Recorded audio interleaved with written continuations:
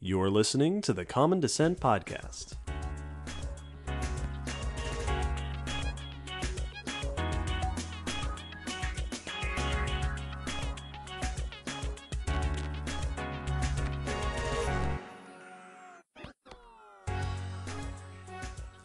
Hello, David.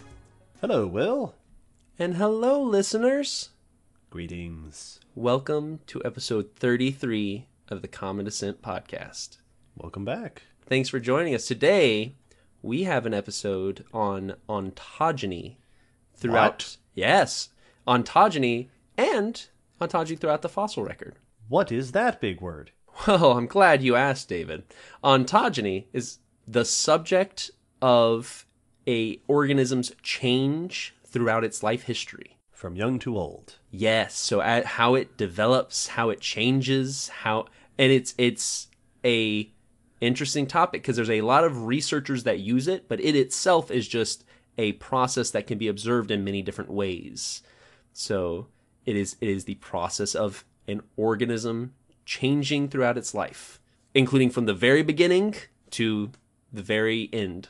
So yeah, we're going to talk about examples of it, to give you an idea of what the actual science is, to give you examples of how it's used and what it teaches us. But then we have some very interesting examples of how it is observed in the fossil record and some really neat stories and particular, we can actually call them kind of controversies. Yes, real controversies. About this. These are actually pretty heated. So we'll get into that. First and foremost, we would like to thank one of our listeners and patrons, Nick, who suggested this originally on Twitter. Thanks, Nick. Yeah, thank you very much, because I even though I love this subject, it would have probably taken me a while before I popped in to actually think to do it. And I'm very excited to get through it. Same here. Before we get the ball rolling, as the saying goes, and I think they use that in sports stuff. Never get that ball rolling. And get that ball rolling. I don't know. Bowling uses that. We have a couple of announcements, very quick. First and foremost, very recently, we did a special event that some of you joined us for on YouTube. We had a live sloth chat with some sloth experts. Yes, and it was so much fun. Oh, it was wonderful. It was fun. It was interesting. And the people who showed up to participate in the chat were really great. They added a lot and asked some good questions and They made it. sure did. It was really enjoyable. So that is now saved as a video on our YouTube channel. There'll be links as always. So feel free to follow that and you'll be able to find it. And a previous one we did as a partial announcement /Q&A/field test /field test 2.0. Yes. You'll hear all about it in there. So our first couple of attempts at live streaming were fun, and keep an eye out. We might do more of them in the future. Because it was a lot of fun. They were sure really was. great. So that is in the past and hopefully on the horizon. And recently, even more recently than that, we would like to announce a new patron that has joined us. Martin Mihawk, thanks and welcome to the Common Descent family. Yes. Welcome, Martin, to our patronage Welcome list. to the fold. And to everybody out there who may be considering joining us as a patron, please do. You get all sorts of fun bonuses, including potentially having your name called out, hopefully pronounced correctly, on the podcast itself. Indeed. And as we have said before, but it stands true, the podcast is now fully funded by your contributions on Patreon. We are able to keep it up and running now through those proceeds. So it makes a major difference in us being able to do this podcast. And in us being able to explore new things like live streaming and doing video stuff, and perhaps maybe some other upcoming things. Who knows? We will see. A lot of things are in the workshop and getting in blueprint mode. So we'll see how everything lines up. But enough of the announcements, enough of the updates. Time for different updates because we have news to cover. We do. So every episode we try to cover as fairly recent. We try to keep it within last episode's time frame to give updates on what's going on in specifically paleontology, but sometimes some side branches of science, so that we ourselves and you, the listeners, can keep up with what's happening in the scientific community. And to start us off with that update, we have our correspondent, David. That's right, Will. I'm coming to you live from, where I am, in front of my computer. My first bit of news is from the fossil record, classic, but we're talking a little bit about invertebrates. Ooh. But it's all right, the best invertebrates. Insects in the fossil record, but more specifically, coloration in insects in the fossil record. Oh, that's fancy. This is a study that was put out by Qingqing Zhang et al. In Science Advances, looking at fossil lepidopterans. Hang on. Fossil leprechauns. From the Jurassic of the UK, Germany, China, and Kazakhstan. These include fossil remains of lepidopterans are moths and butterflies. Indeed. Fossil remains of wing scales, as well as impressions of wings. So impressions in this, like a footprint, sort of an impression in the sediment, going back as old as 180 million years in the past, in the Jurassic period. What they did was they took super close-up microscope examinations, scanning electron microscope, and so on, of these scales and the impressions. It turned out that not only were they able to look at the structure, the microscopic structure of the wing scales when they had the scales themselves preserved, but they were also able to examine it just from the impressions of the scales. The impression in the sediment was detailed enough that they were able to study the structure of the wing from that the negative space.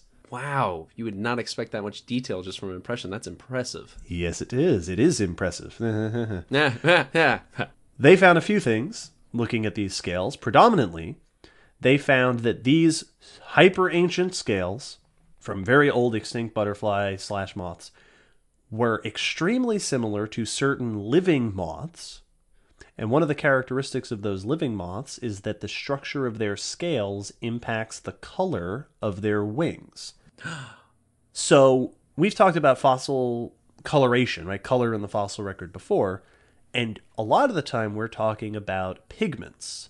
Pigments are molecules in our skin and hair, fur, that give us certain colors, right? They interact with light. Actually hold the right chemicals to bounce off light and absorb the right spectrums to give color. Yeah, basically like paint. It's an actual pigment in there. But there are some animals that get their coloration not because of pigments, but because the very molecular structure of their integument, their feathers, their hair, refracts or reflects or scatters light in a very specific way that it gives off a certain color. So instead of absorbing light, it's bending it. Yes. Cool.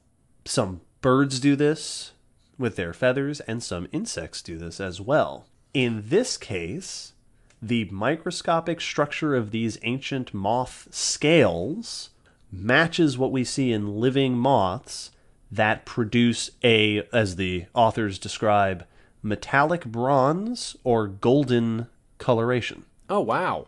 So by looking at the structure, the physical structure of the wings, you can get a sense of what kind of colors they had. This is actually the oldest evidence of structural coloration in fossils of this particular group of insects.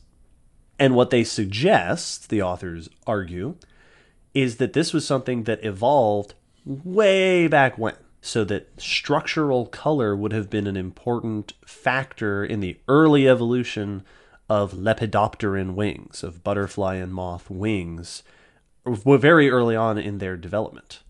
Very interesting. A couple of things they add on to this study. I guess they're not really added on, but I'm not focusing on them in this reporting. If you want to read it, we'll put the link in the blog post. They also make the point that this shows that you can get scale information and structural information from impressions in addition to the actual fossils.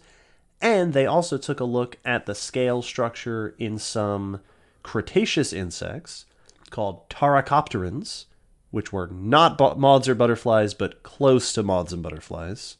And by comparing the structure in those cousins, they were able to get a sense of sort of the evolutionary history of scales and the wing structure in these insects going back quite a ways. That's really, really neat. It's first cool that they were able to find that kind of information from impressions, not even the physical. That's a trace fossil that's yielding huge results. Not to say that they don't often, but that's not an expected one. Yeah. And then the fact that now this, as always, whenever these cool things are found, now people would go, oh, I might have an impression that it might need to be looked at that way too. Exactly. This is one of those. All right, everybody go look at your collections again and let's see if we have this information. Get those drawers open. Absolutely. So hopefully there will be more moth/butterfly ancient colors to come. And what a cool color for them to be. Yes, those moths, some of those living moths, so that the ones they compared them to are part of the group Micropterigidae, which are sometimes called, that is to say, I saw this once on the Wikipedia page, metallic moths. That's the mechamoths. Mechamoth. I was going to say the metallic moths are the good counterparts of the chromatic moths. Yeah. Absolutely. You don't want to mess with the chromatic moths. No, they're just trouble. Oh, watch out. So my first news article, we're going from small fossil creatures to very, very, very large. Naturally. This is about a jawbone that was discovered of an ichthyosaur of truly gigantic proportions from the coastal area of England. So this is research done by Dean Lomax et al. In PLOS ONE, and I'm reading this main article in National Geographic by John Pickrell. This is, so first off, some background. Ichthyosaurs, in case anyone doesn't recognize that right off the bat, these are some of the really notable and famous marine reptiles, often used as the comparison for convergent evolution of marine animals. They look very superficially similar to dolphins in a lot of ways. Yeah. And even just sharks. The reason they get compared to dolphins and not sharks is just they have a very, tubular shape, I think. I guess dolphins might just be more popular, but yeah, they're reptile sharks is also a fair assessment, but they have that long snout that you often see them with, and very, very successful during the Mesozoic, basically almost from the beginning to the end. They show up in the Triassic during the late Triassic and last until the late Cretaceous. They varied in size. You have small ones to large ones. A lot of them, around 10 foot was not a unusual size for many of them, but there were some that made it large. One of the big ones that plays a role in this study is Shonisaurus sicanensis, which could grow up to 69 feet long. Yeah. These reptiles have been known for quite a while, but recently, in 2016, on the southeast coastal area of England, a bit of bone was found that ended up belonging to one of these animals. Paul de la Salle found, while just fossil hunting, he was a self-taught fossil hunter, probably still is, found this chunk of bone, and eventually after looking found a few more, and contacted Dean Lomax and Judy Masser to help ID it. And after finding those pieces and putting it back together, they were able to ID it as a section of ichthyosaur jaw. Roughly 205 million years old, so looking at the Triassic, one of the earlier members. When they took it and compared it to Shonisaurus, they found that it was, compared to the same bone, about 25% larger. Whoa. So, as you do, they scaled up the body and found that if we keep the same proportions of Shonisaurus, we'd be looking at an 85-foot-long ichthyosaur. Wow. Yeah. And it's important to note that, yes, there are a couple of whales that get to that size, but that's about it. The ever-famous blue whale, which is touted, as the article uses the word, as the largest animal that ever lived, Yep. is often ranged at max size about 98 feet long, and that's so just about 100 feet is for, and then weighing a ridiculous amount. So Weighing about as much as a blue whale. Yes, I mean, roughly. That animal often gets the record for being the largest animal ever. What this shows us is that there were competitors for sizes of that animal, of that category, of that caliber, which is interesting. That's something that now when we know to look for that, and they made the point that there's a lot of partial fossils that have been found in that area or near that area. It's near a village called Aust, that they now call these fossils Aust fossils, that they want to re-examine, that may also be from large ichthyosaurs that had previously been identified as limbs or ribs that never really quite sat right with a few people. So there may be giants to rival those of today, the one of today really, still swimming out there in the fossil past. Part of me is very excited by the thought of finding super ancient supergiants, but there's also part of me that would feel really bad for the poor blue whale. Yeah. Like, it's always the go-to, like, people are, oh, why were animals in the past so big? And we get to go, well, keep in mind, the biggest one is still alive today. It'd be a shame if we couldn't say that anymore. I would be a little bit disappointed. Yeah, for the blue whale to lose its largest animal status. Wouldn't surprise me, but oh well. Absolutely. Oh, whale. How the mighty fall. If this means anything, we're rooting for you, blue whale. Yes, we're on your side. Team blue whale. That's not true at all. Team mosasaur. So, Team mosasaur. My second bit of news is about hominins. Specifically, Bum, bum, bum. the weird faces of Neanderthals. That's rude. Though they had weird faces. This is just a fact. This is science. This is scientific fact. I can prove it. That's science.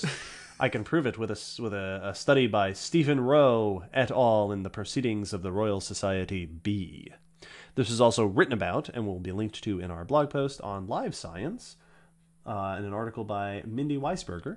This is another one of those studies where people did some hypothesis testing. How about that? Oh, these are fun. The story begins with people noticing that Neanderthals have weird faces.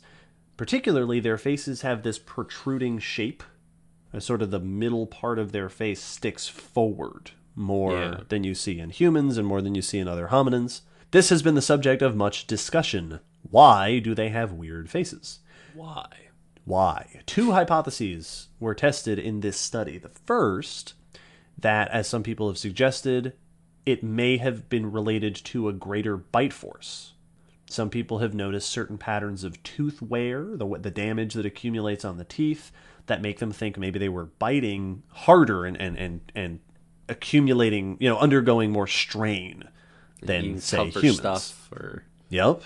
The other hypothesis is that they had there were differences to their airway, that they were either conditioning the air differently as they breathe it in, or that they were, there was a difference in how much their air was moving in and out of their nasal passages. So either differences to bite force or differences to airways. The airways is one I've heard very regularly. Yep. So they tested these. They took X-ray CT scans of Neanderthal skulls and digitally modeled them. They used a type of analysis called finite element analysis, which our statisticians out there might be familiar with. This is the same kind of thing you use to test the bite force of things like T-Rex. This is the first study to analyze the bite force of Neanderthals. They compared them with modern humans and an earlier hominin named Homo heidelbergensis, which may or may not be the direct ancestor of Neanderthals and humans, but at least it's a slightly earlier relative. And what they found is that the strain on the teeth when they reconstruct the bite musculature is about the same in all three species. So the Neanderthals do not look like they were biting harder or experiencing more strain. Yeah, they fall right within the average. The next thing they did was they recreated the soft tissue of the nasal passages and modeled the movement of air through the passages that they were able to remodel That's cool. Studying fluid dynamics. Yeah, it's cool stuff. That's cool. They examined how the nasal passages could heat up and humidify the air. Right, so these were species that lived in cold, dry places. So when you breathe in, you want to be able to heat up and humidify that air as it comes in. They found that Neanderthals were better at doing that than the earlier species, but not as good as humans, modern humans. That we are both adapted to breathing in colder, drier climates, and that humans are actually better at humidifying, at conditioning the air. Humidifying? As it comes in, yes. Then they tested, finally, how much air was able to move through. And what they found was that Neanderthals were almost twice as effective as humans at pulling in air into their nasal passages. They weren't better at conditioning it, but they were able to breathe in a lot more volume of air, a lot more quantity with each breath. This is pretty interesting because one of the big things that you would have to breathe in lots more air for is if you have higher energy requirements, right? Other animals, this isn't a direct comparison, but just for example, other animals that have highly enhanced breathing systems include things like horses and cheetahs. Mm-hmm. You know, you're using a lot of energy, you're breathing in a lot of air. So this might reflect something in the difference in the Neanderthals' sort of energy expenditure, their energy requirements over the course of their general lives. Very cool. And thus, the mystery of Neanderthals' weird schnozzes is maybe solved. I won't say solved, but interesting new developments. Yes, new ground is broken in this subject. That's an unexpected turnaround. I've heard multiple documentaries and other things dealing with Neanderthals making the assertment that the larger nose helped them warm the air because they some of the reasons I heard is because they didn't migrate, or they didn't migrate as much as our ancestors did, so they stuck through the dead of winter and they had to be able to survive the brutal cold. So finding out that we are both good at it and we actually had the better system is interesting. Yeah. The more intake is very interesting because that has a lot of effect on how much your activity is. And yeah, they were able to take bigger breaths. Yeah. I'd be interested to see what other conclusions people who know more about hominid anatomy are going to be able to draw from that. Yes, and what more we can learn about our strange cousins. Neat. Yeah, strange only because we're the ones that are still around. Yeah, because we won. Yeah, we won. And yeah, so we history can call them is written by the extant species. We can call them whatever we want. What are they going to do about it? I am taking things back to the water. Ooh. But going more recent. This is a very interesting thing about a modern group and an interesting aspect of their survival that posits an answer for one of the big questions. It is about sea turtles and how they find their way home. Ah. Yeah. So this is a study that found evidence showing that loggerhead sea turtles are able to use Earth's magnetic field to navigate back to their nesting sites, which is not an unusual concept, but the way they found it is real cool. So, this research was done by Brothers and Lohman in Current Biology, and found this article in New York Times and written by Karen Weintraub. It's, as I said, this is not an unusual concept, and the concept that they find their way homes is not unusual either. That's been known for a long time, that turtles can go back to the site they were born at or near to it, and that they always return to those areas for nesting. Typically, the article says about between 40 and 50 miles from where they were born. So that's a pretty narrow range considering you're dealing with all of the ocean. So they're really good at it. They already knew some things, like that they were able to sense electric fields, the intensity and the angle, which is the amount that how closely the magnetic field is lying toward the surface of Earth. So basically where you are on the planet toward or away from the poles will affect a lot of that because of the way the magnetic field bends back around and all that good stuff. So we knew they could sense it, but recent research, genetic research, found something interesting that points to this being a main tool in them finding their ways home.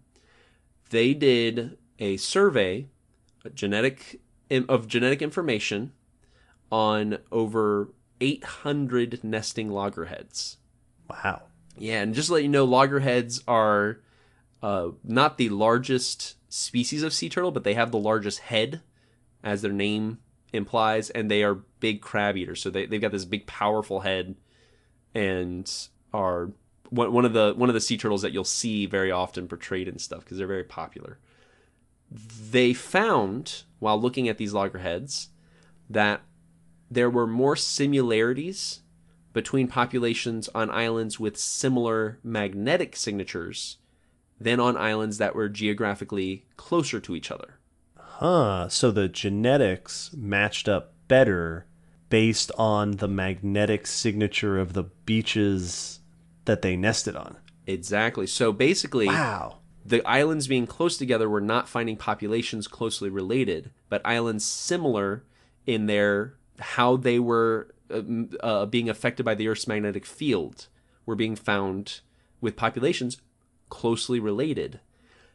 And they are thinking the reason for this is that while a turtle is finding its way home, if they are using magnets, these islands will look almost identical. So they're getting confused every now and then and going to a similar but different island, and you're getting crossover between these two populations that are making the gene pools more similar. The reason for this is something known as geomagnetic imprinting, which is what they are positing the turtles use, is basically when these turtles are born on a beach, within that, either within their development or within their first moments of being born, they, not in the way we memorize stuff, but they memorize the magnetic signature of that beach. It is imprinted upon them, permanently laser etched into their brain. And so when they go off, whenever mating season comes back for them to nest, they look up that signature and they follow the signs toward it. But if there's a signature that's almost identical, they may go the wrong way for who knows what reason. Right, and then deliver their family genealogy to a new place. And they found this was even more consistent than things environmentally, like temperature of the different beaches. Did not have as much effect on where the turtles were ending up than the magnetic signature did. Wow. Yeah. So this is really exciting, and these things are all known already in nature. Fish and birds are already known to actively use magnetic signatures, magnetic fields to navigate. There are some sharks that we have seen evidence use the same thing.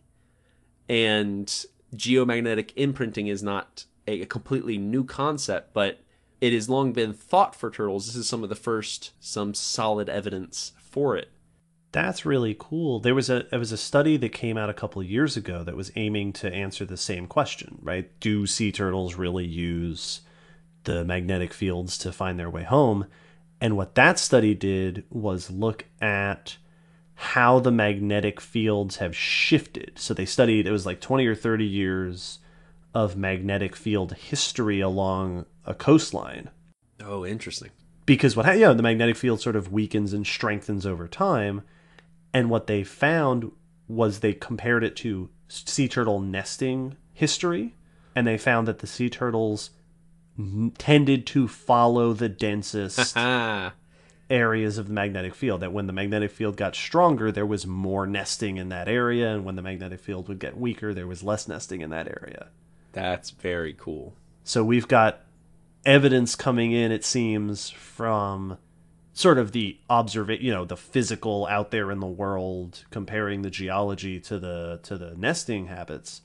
And then from genetics, I wouldn't even have thought to look at the genetics. That is such a cool finding. Now, the researchers, they say that there's a number of ways we could use this to help out. We could ID nesting sites and ideal or potential sites that the turtles would go to. They also made the idea, which is very interesting. I don't know how exactly it would be implemented, or whether there's potential cons that pop up, but in my mind, I mean.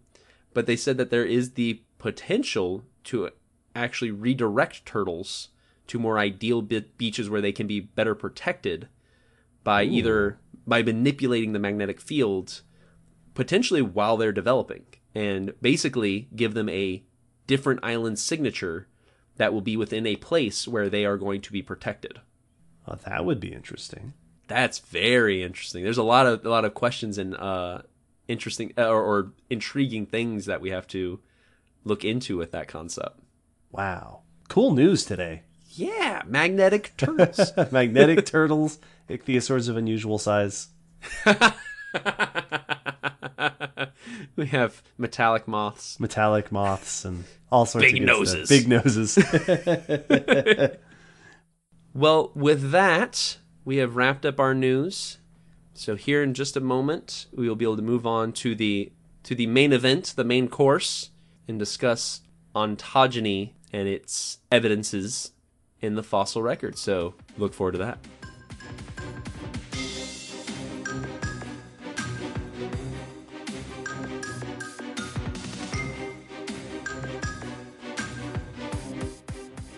As I said, today we are covering ontogeny. Gave you a brief definition early on. Ontogeny is the development of an organism from technically fertilization to maturity, or even throughout the entire extent of its life. So from the first time it can be called a budding life form to all the way through adolescence, maturing, adulthood, and depending on how far you're wanting to look, even into their decline into death.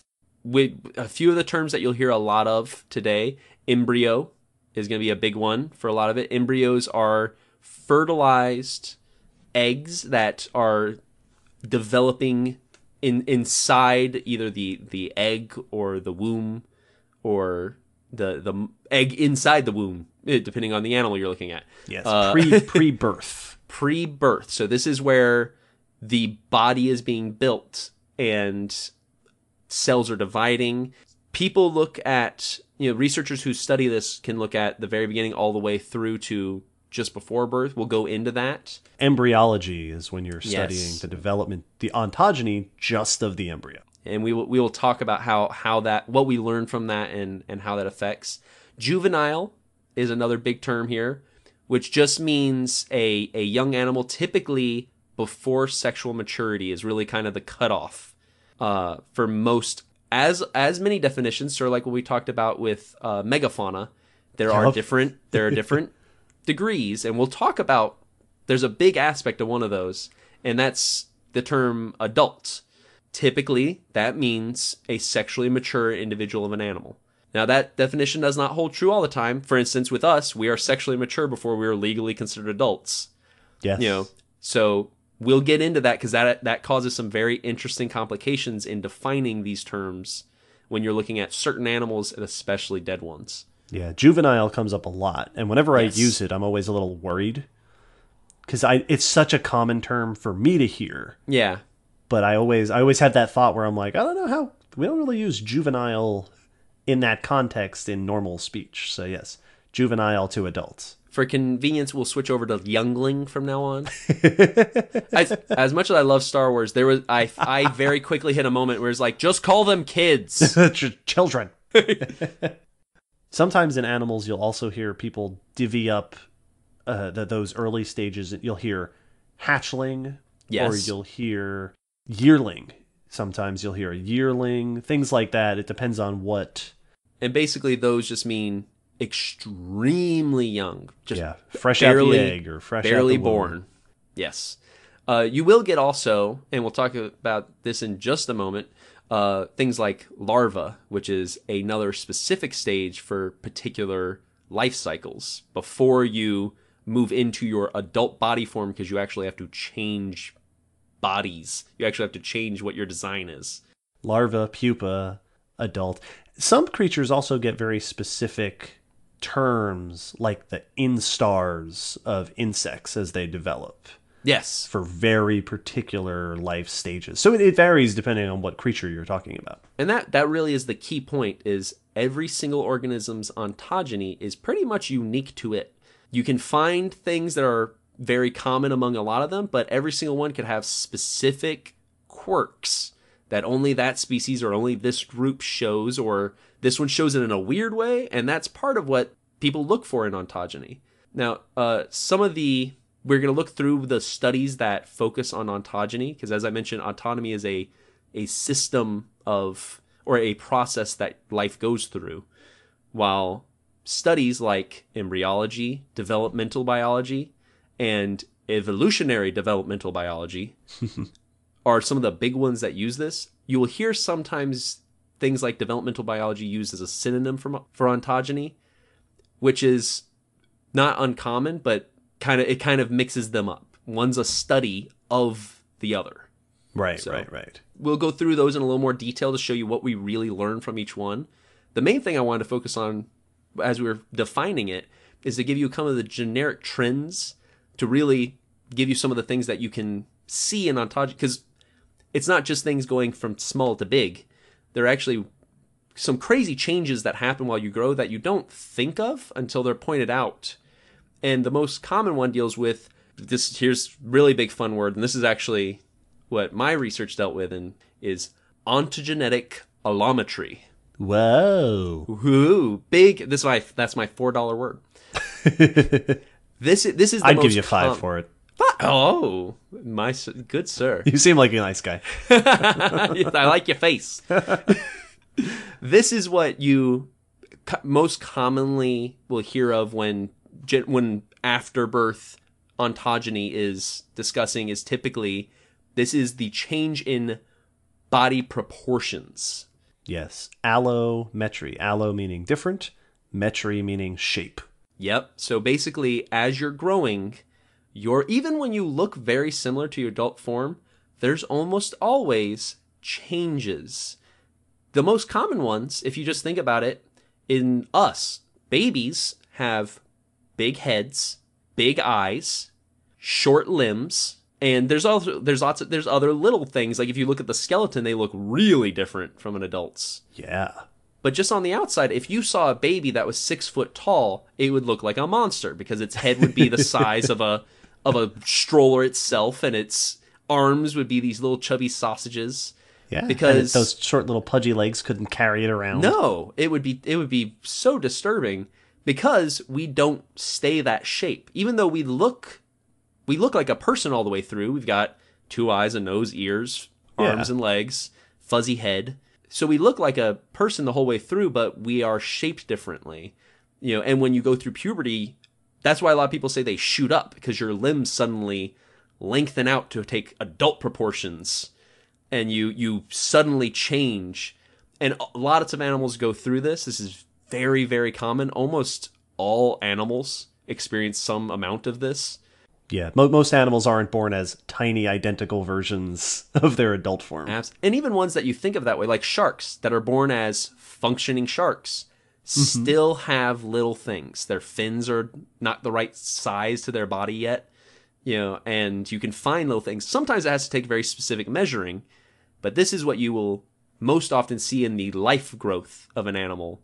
But after they've been born, it usually deals with some form of allometry.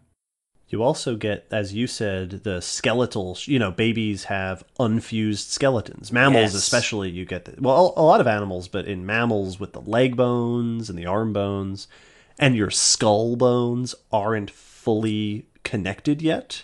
As we grow, we also replace our teeth. I was about to say, it's one of the easiest things we can relate to is we all had baby teeth, and we all had grown-up teeth, and some of us got extra grown-up teeth even later on. Yes. Wisdom teeth coming in is another form of allometric change that will tell apart a 15-year-old who's gotten rid of baby teeth from a 30-year-old who now has these extra teeth that are, so there's a lot of these. And it's internal throughout the whole body. Changes are going on. Our glands are activating at different points. Our different parts of our genetics and our body parts mature at different rates. The brain is not done growing until we're well past what we consider an adult human. Our brain is still kind of finalizing. That's part of the argument about legalizing things to certain ages, is that our brain goes through stages of development. And so it's very interesting stuff. One of the most dramatic versions of this that's kind of in its own category is metamorphosis, which is a change in body after they're born, but not just through growth. They actually have to go through a metamorphosis. They have to change in a very active process. So this is where terms like larva get used. And this is the stage. It's like we were saying, hatchling. Larva is the first stage after they're born that is not yet to the adult shape. Frog tadpoles, fly maggots, Gregor beetle... Samsa, Charmander. Yes. So all of these are larval. And so you can get, mostly we think of it with insects and invertebrates, but you do get them with amphibians as well. Yep. Corals, absolutely. Jellies and all of those. The key is that you start in a different body shape and then you change into the adult form. Now, tadpoles just kind of grow into it. They still go through a metamorphosis, but they don't have the dramatic stage of insects, of the pupa and the cocoon, the encapsulating themselves and then shedding out their skin into a new body design. They don't turn into goo yes. and then get rematerialized as an adult. They aren't sci-fi horror films. Caterpillars are sci-fi horror films. Yep. And so very, very dramatic. You often see even trends within that with like a lot of aquatic animals. Larva is usually free swimming, even if the adult is a crawling or a sessile, fixed to the ground organism. Like sea anemones start out like little baby jellyfish, but then land upside down and turn into a little polyp that sits on the ground. Crabs and lobsters start by swimming around, and then they land on the ground and start walking when their tail gets all short. There are insect larvae that are aquatic. Yes. Mayflies and dragonflies, I believe, do this. They have naiads, are their larval forms that live in the water for a long time until they metamorphose into their adults.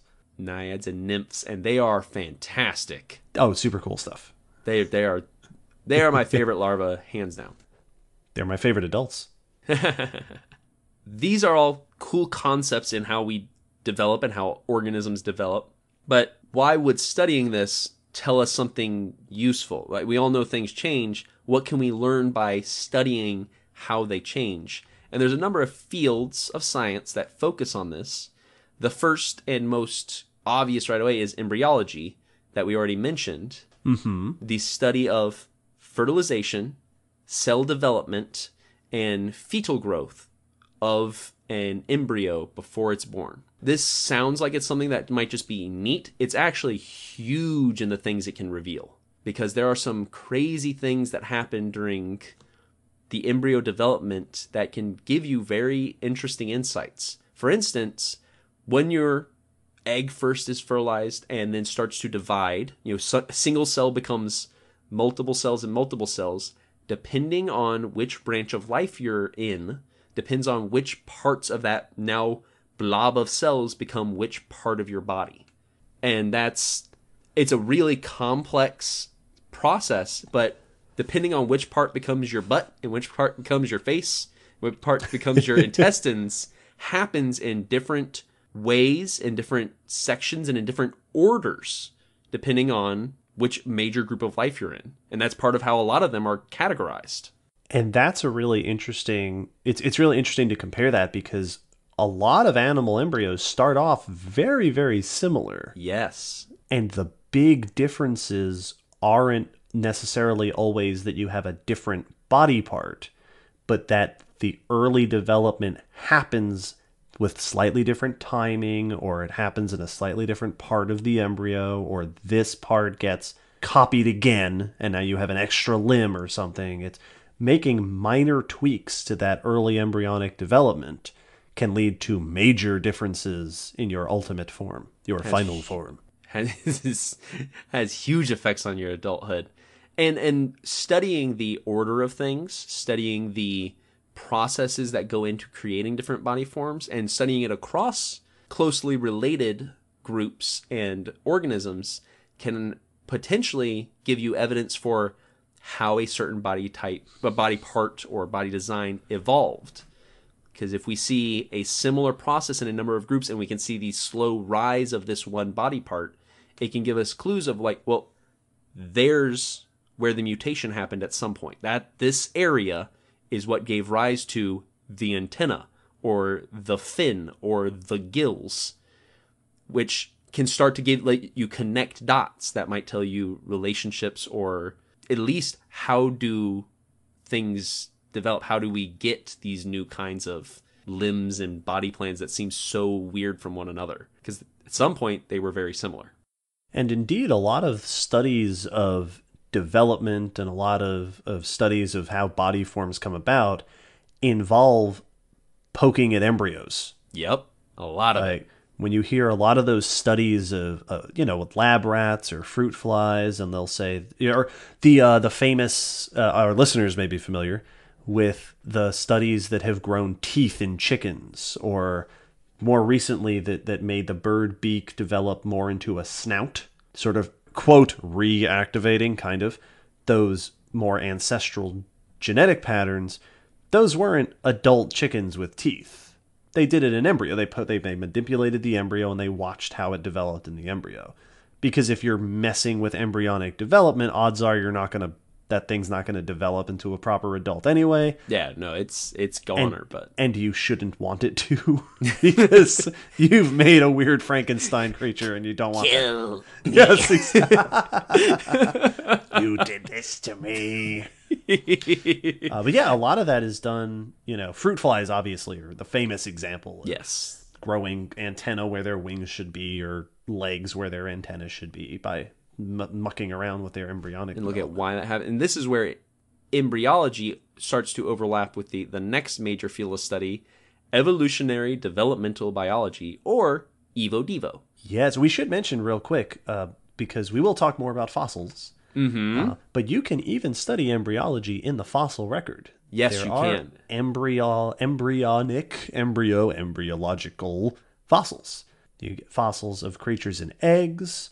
There are possible free, sort of just the embryos of invertebrate creatures found way, way back in the Cambrian.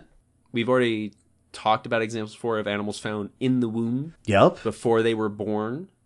Often fairly well developed, but still embryos, and sometimes even with umbilical cords present. Yes, we talked about that with our placoderms. That's right. It was the placoderms with the umbilicals. Not too long ago, there was a famous, it became famous fossil of a pregnant horse. Right. The fetus was preserved inside the horse. At the Gray Fossil Site, we had a fetal rhino. Yes, we did. Yeah. Absolutely. So you can definitely get embryo fossils. They're rare and sometimes hard to be sure, because if the bones get scattered around, but finding it inside the reproductive area is pretty darn good evidence that was a baby yet to be born. Or in an egg. Yes. Obviously, you can't muck around with genetics in an embryo fossil, but you can definitely learn about the very, very early development of a creature. And so there's a lot of cool moments like that. We'll get into some of the discoveries that have been made about that. Oh boy. Now, what this leads into, as David was getting into, is the evolutionary development research. EVO-DEVO deals heavily with embryology, but it also can deal with after the animal's been born and developing. Basically, what this study is trying to determine, this is a quote from an article that Joe Wolf wrote. It's, why do organisms look the way they do, and how did they get that way? Which I think really well sums up. Yeah, that's cool. What basically that means, basically what they're touching on is how do embryos, how do embryos develop? How did embryo development evolve? Like, when did embryos first start to be a thing? When did we start having babies and not just making copies? When did, the origins of development? How did the origin, how did a feature come about and be modified? How does the life stages that we already kind of mentioned, when did they start to come around, and how have they been modified? And then how do genetics and the observable traits, the genotypes and phenotypes, actually interact during development and throughout life? The more we learn about genetics, we the whole concept of that movies have of, if I take a strand of your hair and I put it in a machine that can clone you, it will pump out a version of you, which is not true at all. If I took a string of David's hair and cloned him and then somehow were able to fast age him, I assume with like folding time. Yeah, clearly. Hyperbolic time chamber. Yep. To his current age, he'd probably look completely different. You did this to me. He wouldn't have had the same life history. He wouldn't have had the same effects on him. Our DNA is constantly changing due to the things we're experiencing. So there's lots of things that can affect it. And this is one of the things that's looking at, how does DNA affect those traits, and how did a lot of these things first come to be, and how have they changed over time? It's a big question that can be zoomed down into lots of different subjects. Yeah, like we said before about how minor adjustments to the embryological development can create differences in adult forms. That's a huge part of evolutionary process is, it's not just, I evolved a pair of wings or something. It's a lot of the time it seems to be that a minor change occurred in the embryological development. And that's what leads to the bigger changes later on. Quick little history lesson on this before we start to go into one of my favorite concepts in ontogeny studies. There's a concept known as ontogeny recapitulates phylogeny that was one of the older concepts, and ORP sometimes I've seen it shortened. ORP. And this is ORP. The ORP concept is that by taking the embryo phases and the different growth patterns of different animals' embryos, they will show you the ancestry of that animal. Basically, that our embryo goes through the phases, the physical phases of our previous ancestors. And the reason this idea came up is because when you look at certain animals' embryos, like most vertebrates, we go through a very fishy phase in our embryo stage where we have like a long straight tail and what looks like very gill-like structures. And the idea was that if you were to look through our embryo from beginning to end, you would see a single cell, multicelled, some kind of invertebrate form, a fish form, some sort of amphibianish or reptilish form, and then a mammally form. Yeah, Us. a fast forward of our whole evolutionary history was the thought. That does not hold water. There's still some things in there. It's true that you see similar physical traits in a lot of vertebrates. We do have not gill arches. They're not actually gills, but they are the structures that will become gills in the fish line. And we share that feature that do not become gills in our line. So we never have gills, but we have that part that in other lines did. Yeah, in us, those same features go towards the structures like the jaw and some of the structures in the throat. And what that tells you is that you have a common starting point. Yes, we have somewhere down the line, there was something that had that form, and then it kept splitting off into other groups, and they all retained that form in their development. But it does different things as we grow up, depending on what evolutionary trajectory we're on. Exactly, and that was what really kind of put the nail in the coffin of ORP, because this was popular during the 1800s and throughout there. But as people started to look more, they realized that changes in different phases can happen all throughout the embryological process, and it's almost completely different from animal to animal when you really look at the process.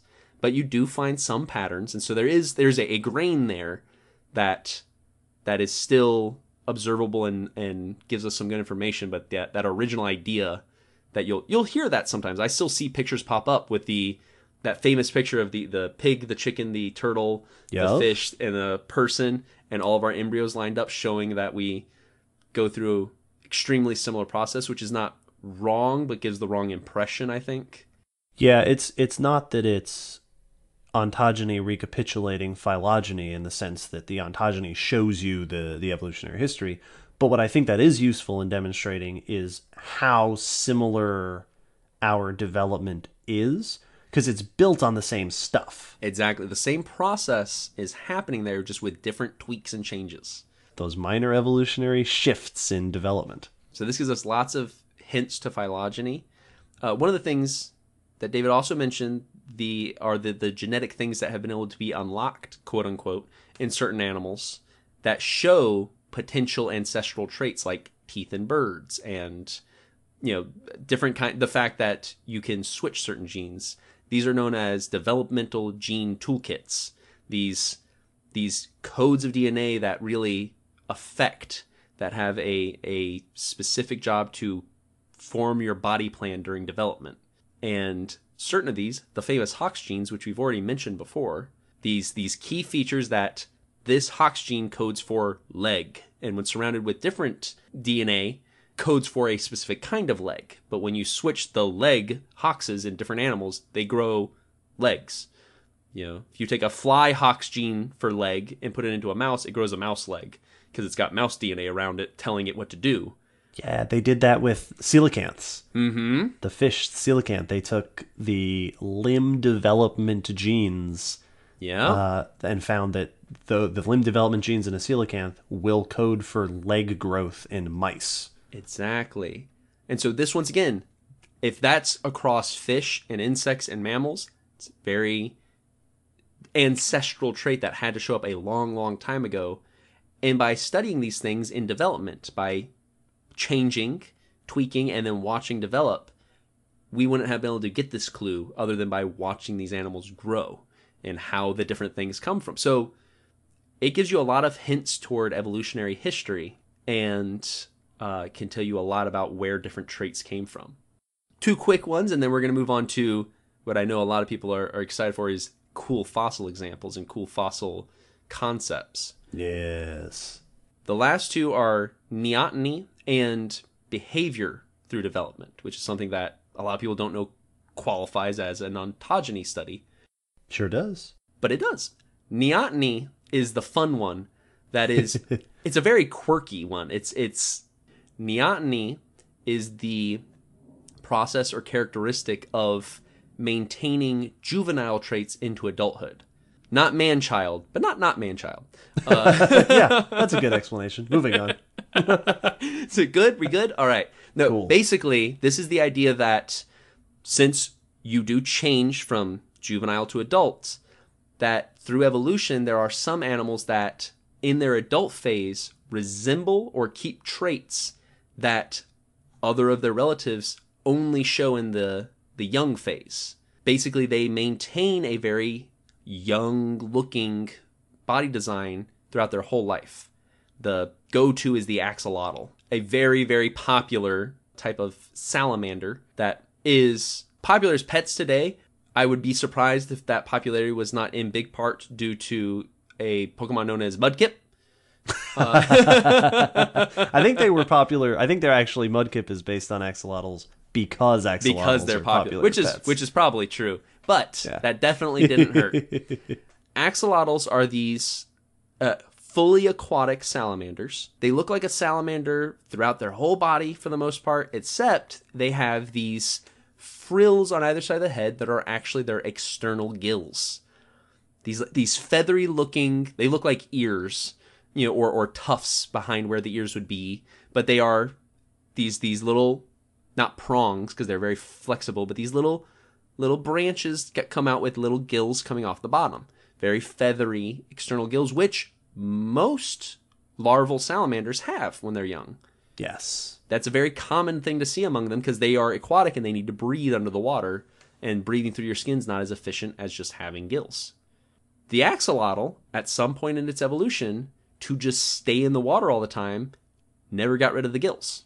Yes, they keep that juvenile trait into adulthood. They've evolved to keep that. Almost going backward or regressing can sometimes be a very advantageous trait because babies have to survive just like the adults. And what helped the baby in the right situation can help an adult. So you see a lot of things like that. You'll also hear, so there's the phrase neoteny and there's also the term petamorphosis. Yes. Which sometimes they're used to mean slightly different things. I've heard people refer to neoteny being an in the life of an organism process. So that, for example, some salamanders sometimes grow into full adults, but in certain circumstances will retain juvenile traits, will retain their gills into adulthood or something like that. And into adulthood, what we mean, they sexually mature and everything else, but they hold on to certain young traits. And it can also happen over evolutionary time that you evolve, that your whole species holds on to traits. You as a species look like the baby of another species. Yeah, you look like the babies of your ancestors because you've held on to certain. So that, like in the case of something like an axolotl, if the whole species is now in the habit of holding on to those juvenile traits into adulthood, it used to be just a baby thing, now it's an adult thing. So I've heard neoteny and pedomorphosis used, that some use one for the evolutionary trajectory and some for the over the life of one creature. Other people argue that they mean the same thing, but you might hear both. Yes, those definitely can get kind of traded back and forth. Two other quick ones that are just fun examples you can see in many of your own homes. Domestic dogs. Yeah. Domestic dogs have very puppy-like traits, even into adulthood. Big eyes, shorter snouts, larger head. Yeah, they look like puppy wolves. Yeah, they look like puppy wolves. And it's funny because the short snout, and some have even quoted the floppy ears as being puppy-like traits, are also traits that are very common of just domestication.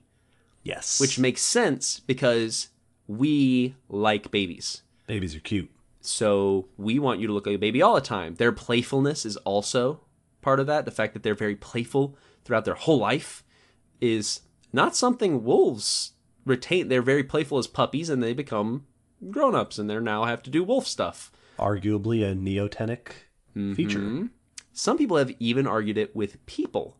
The fact that we have very large heads and large eyes, and proportionally to other primates, shorter limbs.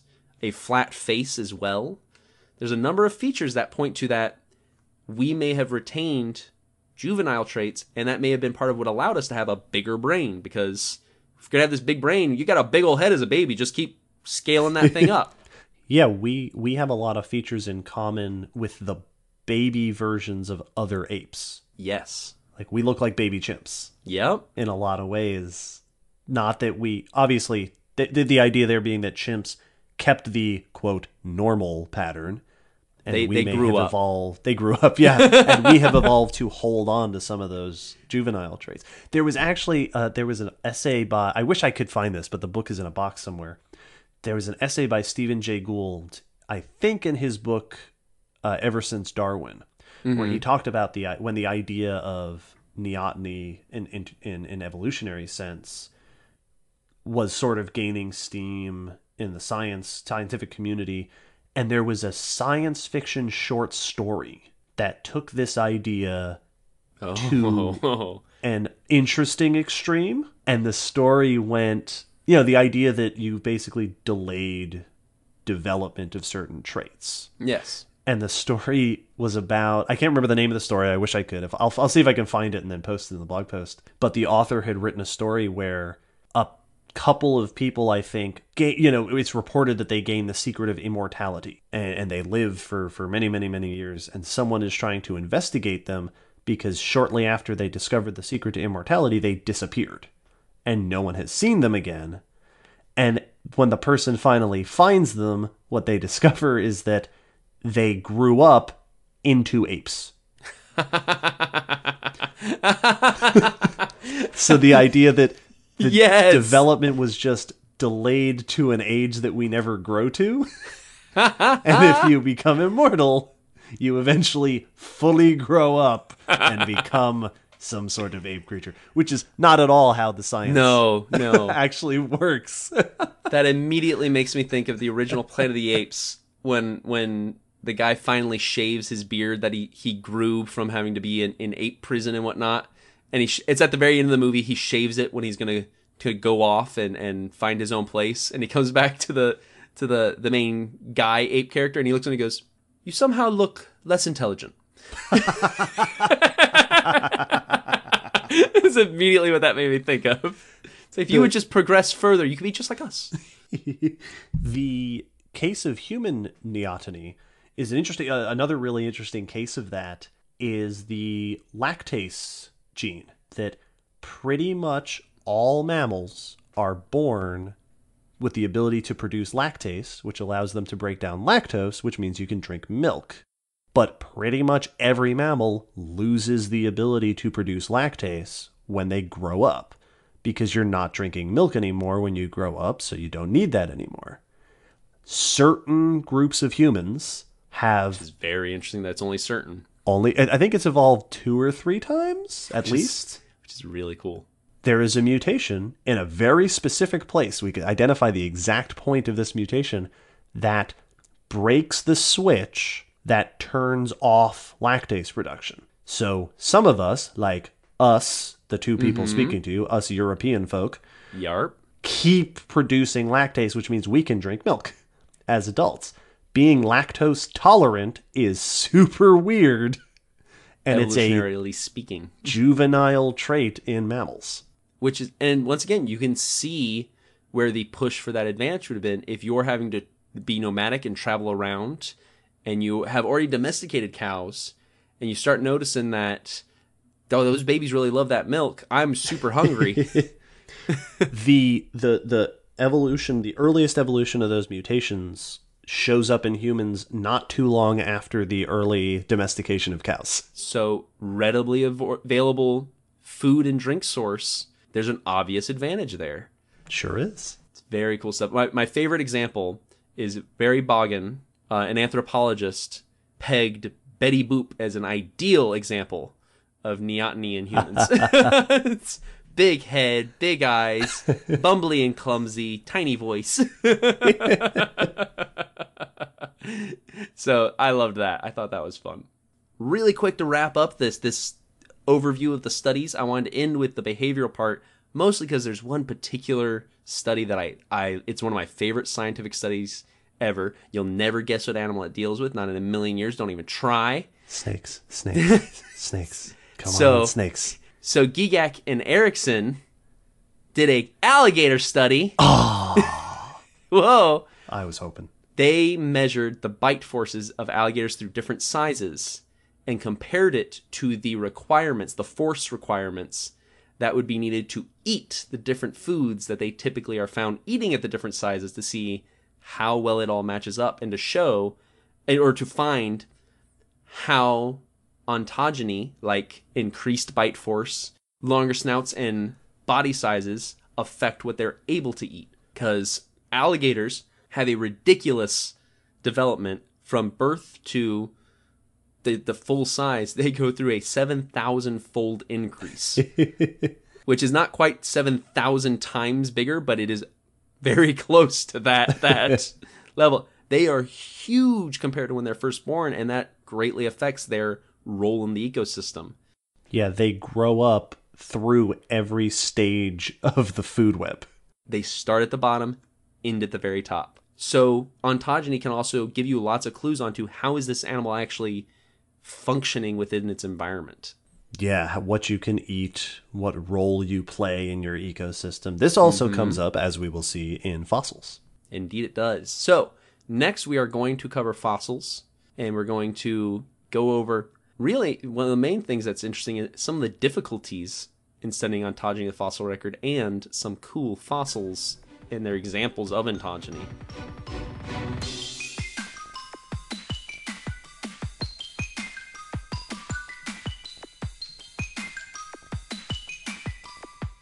So, fossils and ontogeny in the fossil record. Woo. First and foremost, there's definitely lots of cool evidence for development in fossil organisms. We have lots of cool... We already talked about embryos. Mm-hmm. Fossil eggs alone tell you a lot about how a dinosaur or other extinct animal begins its life. You know, even though you're not looking at the physical development, you may be looking at, was there caretaking? Where were they born? Was it in a nest? Yeah, a lot of those things. There was a fascinating study not too long ago. I don't remember if we talked about this on the podcast. I don't think so. That also involved Greg Erickson, where they were able to estimate how long it took for certain dinosaurs to hatch by looking at the development signatures in the embryo teeth. Yes, indeed. Similar things have been found by looking at the shell composition and in how minerals and chemicals are being exchanged there to start learn things about the development of the egg and the processes there. The main aspects, though, that come up when you talk about ontogeny in the fossil record are the difficulties. Yes. For a number of reasons. The two most obvious being babies are delicate and baby fossils are not super common. So it's a small sample size. Yeah. They're small, they're delicate, they don't fossilize very well. If they got killed because of hunting, may have just been consumed. Yeah, absolutely. It's like you don't get they're not being left out in the world. They're not to resilient. Be discovered all that much. So there's not quite the body of evidence to answer some of the questions we have. And we'll focus on dinosaurs because those are a lot of the fun ones. So that's going to be the focus of these fossils, but there's always room for more examples. If you want to hear more, let us know. There are a few cases where we do have really phenomenal ontogenetic series. An ontogenetic series is when you have much of, if not all of, if you're really lucky, the developmental sequence from newborn to adult. Once again, going back to our home base, the Gray Fossil Site has excellent evidence when it comes to the tapirs. We have bitty bitty baby tapirs all the way up to geriatric cavity-toothed tapirs. Yes. And basically every single moment in between there. We probably have enough specimens to almost make up every year. It's ridiculous how many there are there, but it shows you from almost birth to definitely death because they're there. So there's only one way for them to become a fossil. Part of the display in the Ornithischian room of the American Museum of Natural History is a sequence of Protoceratops skulls. And I have a picture of this, so I'll put it in the blog post. But it goes from super tiny little Protoceratops skull up to the adult. In fact, my posting that picture on our Common Descent Twitter account was what commented Robert Bosnecker to make a joking snarky, he's a cool guy, comment about the interpretation of that, which led to our Twitter account making a comment about ontogeny, which led to Nick suggesting this topic as an episode. It's all connected. There's another, I can't remember where this is. I have a picture of it somewhere and I'll find it in time for the blog post. I think it might have been at the Smithsonian where they had a display of trilobite ontogeny. Yes, trilobites have great records for, because crustaceans and other arthropods and all of those hard-skinned animals that have to shed to molt their outer shell, every single time they molt, that empty shell has the potential to fossilize. It's a little more delicate, but it can still fossilize if it gets the right chance. So there's actually really great arthropod ontogenies throughout the fossil record.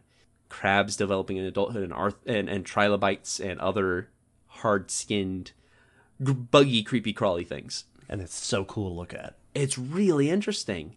We do have recent ones, the ever-famous baby woolly rhino and mammoth. It gives us examples of ontogeny to show what they look like young. We may not have a progressional series, but we do have baby. And with things like the mammoth, we even have pieces of preserved adults, so we can actually see on the outside the features of what they look like from young to old. So we do have cool fossil examples. The real kicker, especially when you're looking at the bones and what gives rise to the potential of snarky comics about developments, is that it's sometimes very hard to tell what an adult is. This sounds like a odd statement because an adult's an adult. Is it a big one? Is it an adult? But there's a lot that goes into first off, defining an adult. We touched on it at the beginning. What the definition for an adult is may not be the same for every organism. Yes, and if it's sexual maturity, well, how do you know that if it's just bones? How can you tell? Also, what if they continue to change shape after that? For instance, like silverback gorillas continue to become more mature even after they may be able to reproduce. Yeah. They become more dominant as they get older and develop their external features like that silverback. And what if you're one of those pesky species that evolves to retain juvenile characteristics into adulthood? Indeed. You can get really complex with organisms, like cuttlefish that have multiple adult forms, or there are big males and small males that look because the males look like females because they're sneaky males. Yeah, elephant seals do that too, right? Yeah, I believe. There's elephant seals that are way more robust than the males, and they try to sneak in acting like a female to do it with the females, while the big male is being all scary. Yeah. So what an adult is very tricky. There's a number of techniques to use to try to determine it. Typically, what people are thinking of when they think of an adult, and the term that often gets used, even if it's just implied but not just outright said, is that the adult form is the quote unquote ideal form, the fully developed, basically done changing in big ways, and that's the form we try to use to define the species. If I asked you to show me what an alligator looks like, you're not going to show me a baby alligator. You're going to show me a full-grown alligator. Yes. If I ask you to show me an elephant, you're not going to show it before it's developed tusks. You're going to show it when it's all tusky and huge. Because to us, that's an elephant. The baby's not done cooking yet. It's still developing. Yeah, it's not achieved its ultimate ecological role yet, and its ultimate sort of adult form. As you said earlier, its final form. Its final form. So defining the stages, the life stages, is already difficult. When do you actually transfer into an adult? Now, there are techniques that are used to try to mostly determine age, but some of these are used to try to determine maturity. The first one, that's the most obvious, but has the most issues, is body size. Grown-ups are big, kids are small. And it does get used from time to time, but the issue we run into is, what if there's a neotenous or a pygmy species, a species that looks almost identical, but stays tiny all the time? Yes, or what if you have a species that just gets really big before it's done maturing? Exactly. What if you find a huge one and it's still not actually a grown-up? Also, what if you just find a really big one or a really small one? Like, what if I just didn't get enough nourishment so I stayed small? Or what if I'm one of those freaky record breakers? Those the 20-foot crocodiles that you find out in Australia that when you see that saltwater crocodiles can get to 20 feet long, which I say when I talk about it, they do not get to, some have. It has happened. What if you found one of those as an adult, and all of a sudden you go, oh, well, these other 13-foot ones must not be done yet. Well, no, that one was just a freak. That was a monster. Yeah, it's like that kid I went to school with who was 6 foot tall at the age of 11. Yes, I had a similar, a guy in middle school that was just towering over it. And so size is very difficult to use as a determiner. It can help support, but it's not going to be your answering. A fun one is bone fusion. Yes, that's the one I always think of. I love this one. So bone fusion, as we mentioned, changes as you age. Babies they have squishy skulls because their bones aren't done meeting up yet. They have very flexible bones because the parts of their bone have not fused together. They're also growing much more, so you have a lot of those. They need those gaps to be able to let it grow until they fuse into one big piece, because now this is as big as you're getting. A great example, surprise, surprise, this is my episode, so I can talk about it as much as I want. Alligators! Crocodilians actually have a really cool process of fusion that gives a really great example on how we can use this to try to determine rough age or phase of life of a fossil crocodile. They start fusing from the back of the body and move forward. So the vertebrae, convenient. It's really, really cool. The vertebrae on an alligator are actually in two pieces when they're young. They just pop apart. So the part where the actual nerve cord, our neural cord goes, actually is in between those two pieces.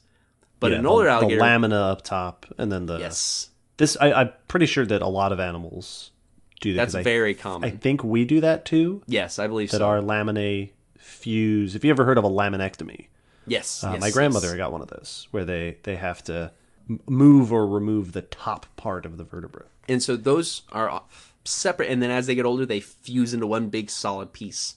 But they typically start toward the back and move forward. And so basically, if you find a fossil alligator whose skull is started to fuse, it's a pretty decently mature alligator. If their skull is fully fused, especially in the back portion, ooh, he's a big one. That's an old alligator. Their skull will look different. You won't be able to see the lines between the bones the same way you used to be able to, even if they're holding together tight. And this happens all across. You see it in people. You see turtle shells do this. Yeah. And a bunch of people look at the skull fusion. If the top of your head is fused, you're definitely an older individual of that species. There's still some debate on some of these examples because not all animals fuse the same way, and not all evidence for the fusions are definite or for sure. So there might be some debate on exactly what's happening. Surface texture. A lot of animals get more roughly textured surfaces of their bones as muscle increases and needs more places to pull on. A lot of animals with features like horns or facial displays will have more what we call rugose features. Pebbly or bumpy. grooved, bumpy texture. Once again, crocodilians are a great example of this. They're smooth, and then they are like pimply. They just have all these pock marks when they're old. And lots of animals show this. It's that think of it as knobby. It just gains more texture over time and growth, but also for that increased connective tissue. Reproductive maturity can be identified in certain cases. Of course, the presence of eggs. If you got eggs inside, or if you have an embryo inside, hopefully that's yours. I don't know how you got a hold of it otherwise. Potentially brooding on a nest could be, but there's also the case that maybe that's a relative, or maybe that's a juvenile that's helping, if it's a social group that is helping take care of the young as well. So you can't, there's no way to do a you are the mother test. So you can't be 100% sure. An interesting one is medullary bone. This is a type of bone. It's a part of the bone found in many birds and egg-laying animals that basically acts as a source of calcium while forming the eggshell. Yeah, it only develops in gravid females. Mm-hmm. So when they're getting ready to lay eggs, they develop this extra bone. It'll be on normal bones, but they increase, they bulk up certain portions that then will decrease, that will become less dense as they lay the eggs and develop them. And so you can find this in, conveniently, dinosaurs laid eggs, so you can find it in them sometimes. I believe it's also been reported in pterosaurs. Oh, that's cool. One of the big ones that will lead into our next section, which is one of the really big debates of the modern paleontology age, is bone histology. So histology is the microscopic study of the development and organization of tissues. So this is zooming in on the inside of the bones. Yeah, my buddy Mike Demick does this. Oh, that's cool. A lot of studies, and he'll get dinosaur bone. Leg bones are really good for this. Cut a thin section down the middle and then put it under the microscope. Which is the first difficulty, because not everyone wants you to cut their fossil. Yes. So this is, you'll come across resistances here and there where it's like, hey, I know you have this one-of-a-kind fossil in your museum collection. Could I please chop it up? Yeah, some people. That's not always a good Not always. pitch. But basically, by looking at this, you can see different bone types and bone growths going on. Yeah, you get these lines of arrested growth that are basically like tree rings. Exactly. Especially in animals like reptiles that are extremely affected by the cold and warm seasons. They leave very well-read lags, as you'll see LAGs is sometimes how it'll be put in for lines of arrested growth. Yeah, if you got a good enough record in a bone, you can actually count the years. You can get at least a minimum age. This is 7 years old or something. Mm-hmm. Yeah. This has been used for some very interesting findings. Typically, the names you'll see pop up for it are Jack Horner and a couple of other people who have looked into it. Mark Goodwin is one of them, and John Scannella as well. You'll see those names pop up a lot if you were to look this up yourself when it comes to fossils. Basically, what they have looked at is that by looking at this growth, not only can you see the lines of arrested growth, the tree rings, but you can also see different texture of bone. Because when you're developing, your bone transitions from primary, that fast-growing young bone, that's shooting you up, making you big as fast as you can because you're needing to get big, to secondary bone that's kind of set, that still can grow, still can heal, but is not getting bigger very fast. The way they describe it is spongier, fast-growing bone and the more solid, set, older bone, which is something you absolutely can see. They have used it to make some, to some people, very upsetting suggestions, but very interesting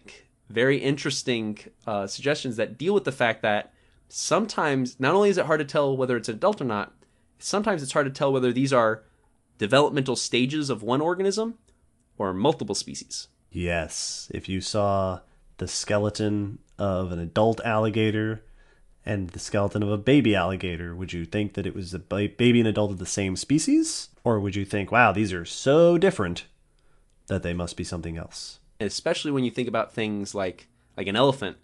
If you saw a baby elephant skull and an adult elephant skull, you'd be like, wow, this weird elephant doesn't even have tusks and it was super small. Yeah, well, yeah, a baby elephant is big enough to be a full-grown animal easily. That's a big cow-like, bison-like animal. So it's not surprising at all to think that maybe that was its own weird cousin. Yeah. So this comes up a lot, and this has been something that has the issue of this confusion has been known, but some of these suggestions for potential changes in development versus species have been very recent, and as we said at the beginning, are actually sometimes fairly heated debates. These are very recent, still very discussed. So all of these things are still being determined. You'll see it going both ways. Some have support from multiple sides. Some have contention from multiple sources. So yes. One of the great examples that kind of sparked a lot of these thoughts was Peter Dodson, scientist who in 1975 decided to look at the growth of certain birds, focusing on the cassowary. My favorite bird. The cassowary is a very cool bird from Australia. They're flightless, so two powerful legs, very much like an ostrich, a long neck, very much like an ostrich. Very similar to the other bird there, the emu. Except they have two giant claws, one on each foot. The middle toe has turned into this large bayonet-like structure. It's just this large nail that can and has killed people because they jump up like we often like to draw dromaeosaurs, the velociraptors and Deinonychus, jumping up at their prey. And they also have this, what people call a helmet on their head, this crest, this hard, keratinized crest on the top of their head that they use to push their way through the undergrowth where they live. They use it to push their way through the branches and stuff. And it's also a sign of virility and all that good stuff. It's a display. Yeah. He found that, like most birds, they are very, very fast growing up front and then slow down once they're bigger. Many dinosaurs also show fast growth during their development where they, from small, get big very fast. Yeah, the cases where we have a lot of individuals in a growth series, you can get actual growth curves. There is famous studies on things like T-Rex, where it has an S-curve that it's slow growth at the beginning, growth spurt at pretty much the same ages as humans, funnily enough, and then they level off again. But there was another study that Mike was part of, Dr. Demick, where they were looking at a sauropod called Rapetosaurus, and they found possible evidence that they grew like birds do. Oh, interesting. Super fast right out of the gate to get to those huge, huge sizes. So yeah, different dinosaurs had different growth patterns as well. I was very tempted to ask if you would say that name again. But cassowary crests. They found, or Dodson found, that when the cassowary was about 80% of their adult size, the crest had not started to form. So at almost full grown, they didn't really look like a cassowary yet. And this started to... This basically brought up the idea that you could have two dinosaurs almost the same size that look almost nothing alike because they're missing some key feature, like a big head crest or other defining features of the skull or body, and they just may not have developed it yet. They may be a younger version that's just at the cusp of showing off that they're an adult. And the way to think about it also is like with puppies. It used to baffle me when I was younger, and they'd be like, "Oh, this is my puppy." And I was like, "No, that's a big dog." It's like, "Oh, it's just, but it's only like 2 years old." But that's as big as that old dog. Yeah, because they reach full size before they're ever mature. Another thing that has come up in studies like that is that a lot of creatures, the bones can not only, things will develop later, but features will change. That certain features will change their shape, or certain bone will be resorbed as the creature grows older. So you can get these remodeling of features as animals grow up. Yeah, a feature you had when you were young goes away to be replaced by a feature as an adult. This is what sparks a trend that, like I said, you will see Jack Horner's name with many of these, but there are other people who have suggested similar things. Basically, the suggestion is that by looking at different species of dinosaurs that are close related and with very similar features, mainly looking at the histology, looking at the inside of those bones and looking at which ones are growing and which ones are not growing much, they have suggested that there are many species that really are just growth phases. Yeah, they're arguing that we have accidentally called different growth stages different species. We have over-identified. We have named more species than there actually are, which is not crazy, but there's definitely contention on some of them. I have 3 big examples. Mm-hmm. The first is that made the news, very, very aggressively when it first came up, and also incorrectly, but it was an interesting time, was a dinosaur named Torosaurus and Triceratops. Yeah. You may recognize the second one, and many fossil friends will recognize the first one. These are both ceratopsians, or the horn and frilled dinosaurs. Your classic 4-legged, big flat frill behind the back of the head, and often 3 horns, but some of them had less, and some of them had even some on the frills. And so you had a whole bunch of different horns going on among the group and different shaped frills. These two look like your classic 3-horned dinosaur, Triceratops being the classic and popular one, and Torosaurus being a slightly larger version of that. But overall, very similar in shape. The main thing that set them apart in many ways was their size, and Torosaurus has 2 large openings in its frill. They ran into a major question, though, on Torosaurus especially, because as of yet, a juvenile Torosaurus had not been found. And so there's the question of where are the babies? Why are there no babies of this animal? And this pops up with other animals that this suggestion has been made for. And already they had looked at the growth series of Triceratops and found that their frill actually changes very aggressively. It starts with these little like triangle spikes, and then those get resorbed into a much smoother edge. So there's a lot of change there. Their horn shape changes as they grow. Triceratops pointing up to pointing forward. Yep. Which is, so you get a lot of things like that. The suggestion was made that Torosaurus could just be a bigger Triceratops whose frill has now expanded and developed these holes. Yeah, that if you line up the ontogenetic series of Triceratops, they suggested Torosaurus fits on the end of that. And when they looked at the histology, they found that Triceratops still seemed to be growing, and Torosaurus seemed to be pretty much finished. And so this is where the real tension comes, because if they were to, what we call synonymize, if we were to add these species together into a single group, the older species name gets kept and the younger species name is eliminated, which means Torosaurus would no longer be a dinosaur in its own right. Yes. It is now adult Triceratops. Yeah, so basically you have one species, well, one genus where you thought you had 2, and you lose one. The name, at least. That's the dramatic part, is to many it feels that you are eliminating this, what, for many people, favored, very favorite and popular species. Many of the news things that came out at the time were like, they're getting rid of Triceratops, which... No, they weren't. They flipped it. No, they were getting rid of Torosaurus. Potentially. adding to Triceratops. There has been a lot of resistance to this. Some research has not agreed with it. So there is research against it, but the initial researchers stand their ground and saying that they still feel that the evidence is substantial. So that one's still going. There are other horned dinosaurs. That similar things like this are happening with. The Netoceratops is getting similar treatment, so that's still in the works.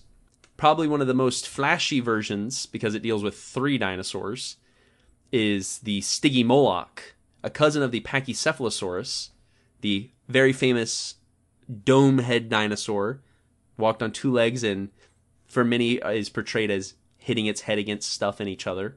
These are the famous dome-headed dinosaurs, the Pachycephalosaurs. And you have Pachycephalosaurus, who is fairly big, large domed head. Stygimoloch, who is definitely a cousin, but slightly smaller, not much of a dome, and they also have these little spikes around the back of their head. Yeah, they're flatter headed. Yeah, much more flat, still got a little bump, but not anything compared to Pachycephalosaurus. And then there's another dinosaur found in the same area called Dracorex Hogwartsii, the Dragon King of Hogwarts. Yep. Named not too long ago after the books came out, obviously. So This is a fairly recent dinosaur as all things go.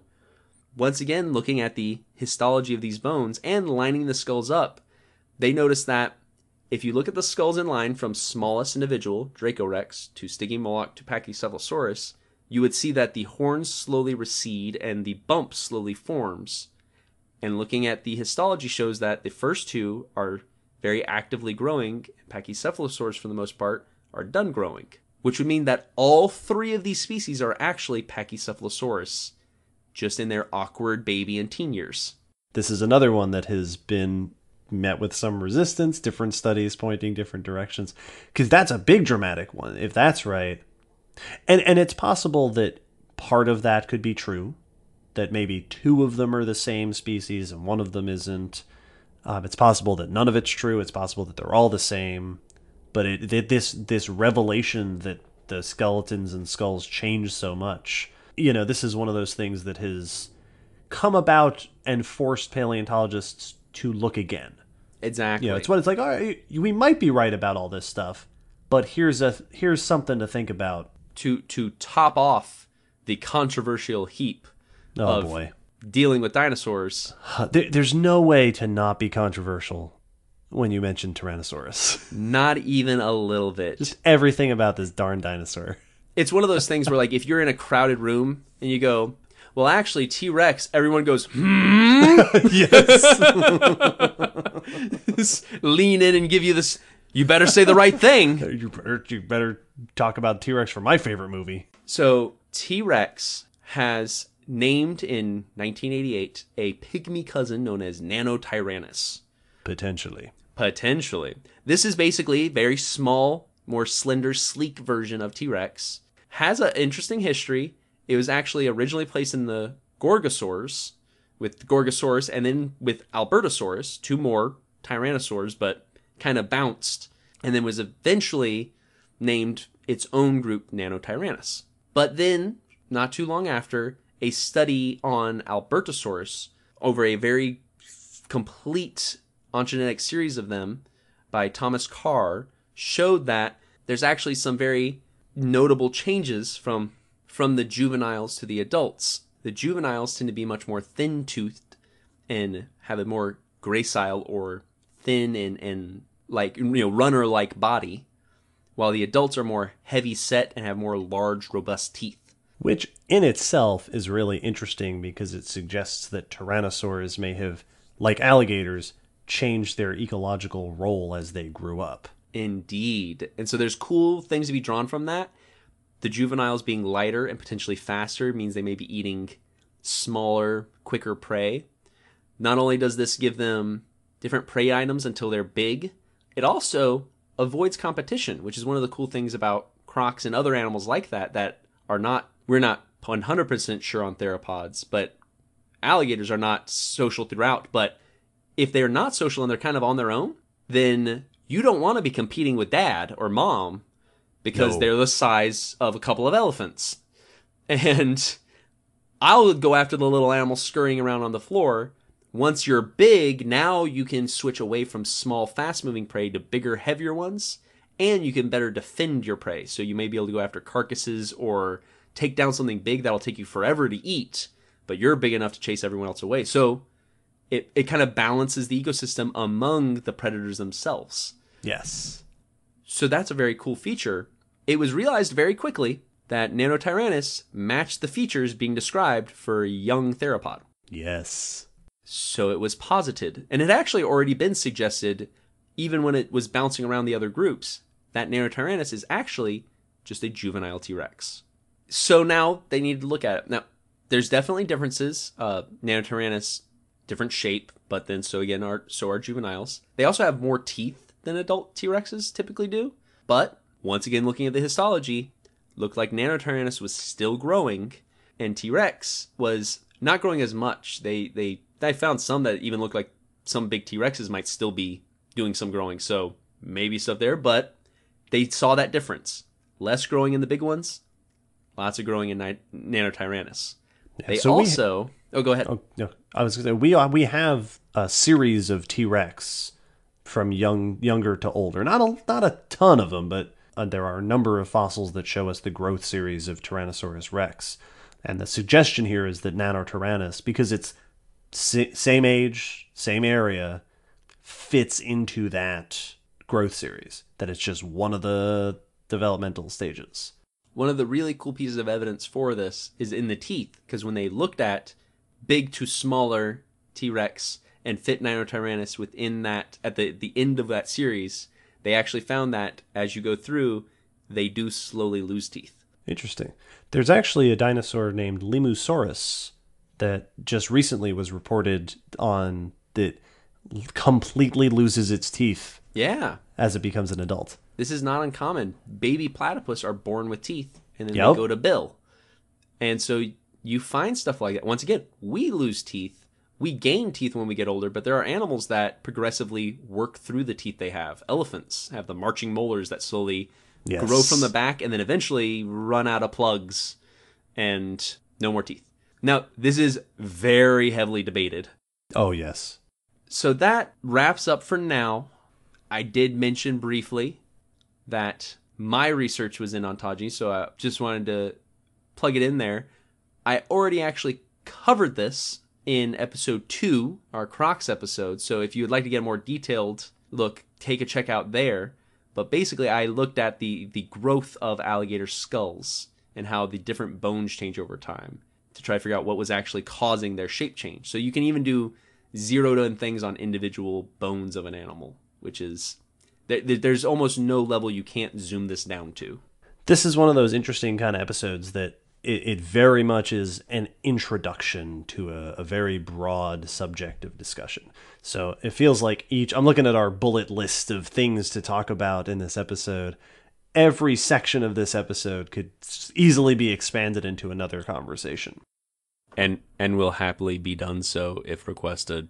So if we hit on something in this episode that you, dear listener, think sounds really cool and you'd like to hear us expand it out to a full topic discussion, let us know. Happily. Well, thank you all.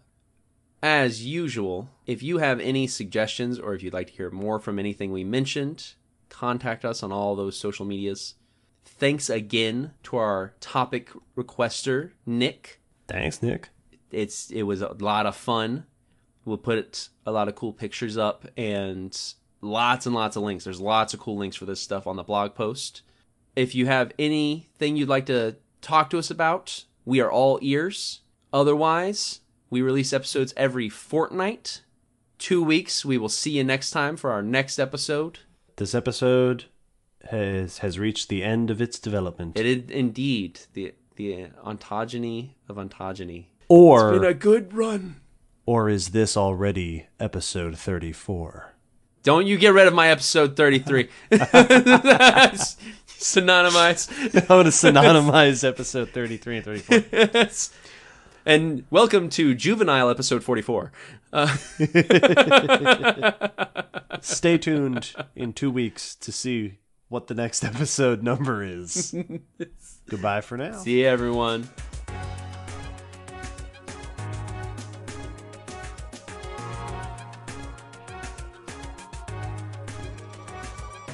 Thanks for listening to the Common Descent podcast. You can follow us on Facebook, Twitter, YouTube, and check our WordPress blog for pictures and links after each episode.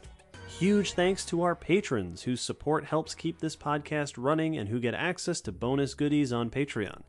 The song you're hearing is called On the Origin of Species by Protodome, which we found at ocremix.org. Thanks again for listening. We hope you'll join us next time.